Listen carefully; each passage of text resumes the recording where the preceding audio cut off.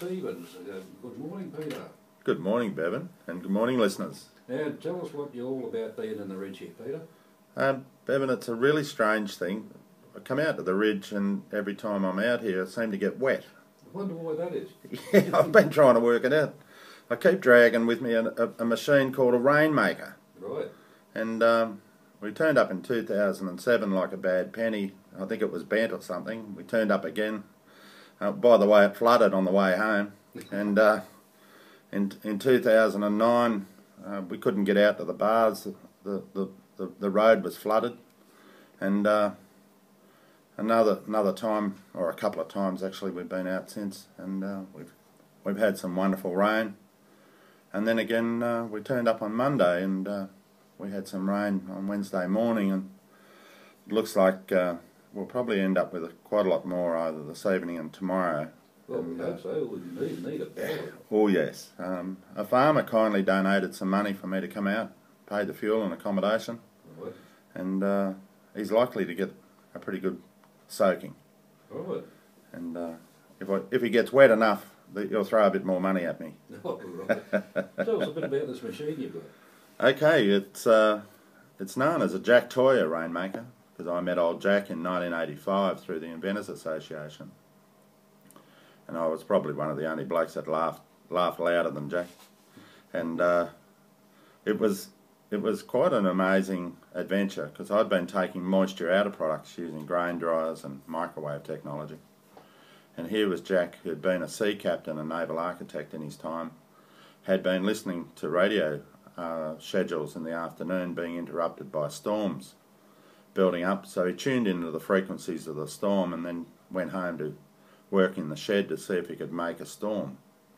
And basically his neighbours hated him because they had interfered with their TV reception and all sorts of things. Right.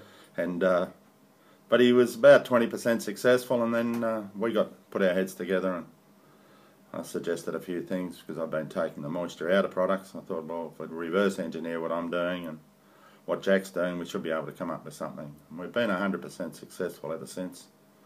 It works fine if you leave the machine on. Yeah. It does get turned off on the odd occasion, and we start again. But anyway. And actually, you've got it at the Windy Ridge Outback Resort, haven't you? We do. Yeah. At the pub. At the pub. At the pub. I couldn't believe it. I was looking for John Murray's emus. They're all over the place, and they've been looking at this mirror, big mirror that I've got, and you should see them all lined up there, looking at it, trying to work out what's going on. And they're standing around getting wet. What's going on? So, yeah, no, and I went into the gallery down there the other day. What a wonderful artist you've got. He is, isn't he? Isn't he phenomenal? So anybody who hasn't been to the John Murray's gallery, listen, come on. I'll see you down there sometime today. It's absolutely phenomenal, seeing his view and sensibilities and sensational brushstrokes that just turn this whole panorama into a canvas of bewilderment. Just love it. Yeah, and that emu he's got out in the road, so a VW turned into an emu. Look, I think a VW probably hit an emu out there, and it ended up being reassembled by another mob of emus from the look of it. Absolutely phenomenal. And we drove around yesterday to have a look at some of Lightning Ridge's better famous places, and even saw the can house out on the Green Door Drive, and out on Lunatic Hill. Went for a walk for the 45-minute walk around out there, and looking at some of the older sites that have been built over the years. They've moved a lot of rock, and you guys are doing really well. So you must have found the odd pebble or two. There's been a few found.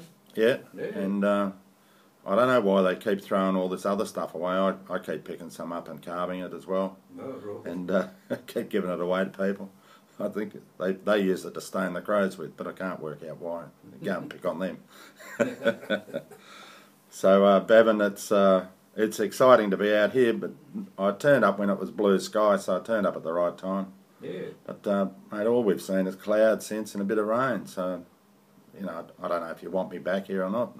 They keep scaring me out of town. the miners want to go back to mining.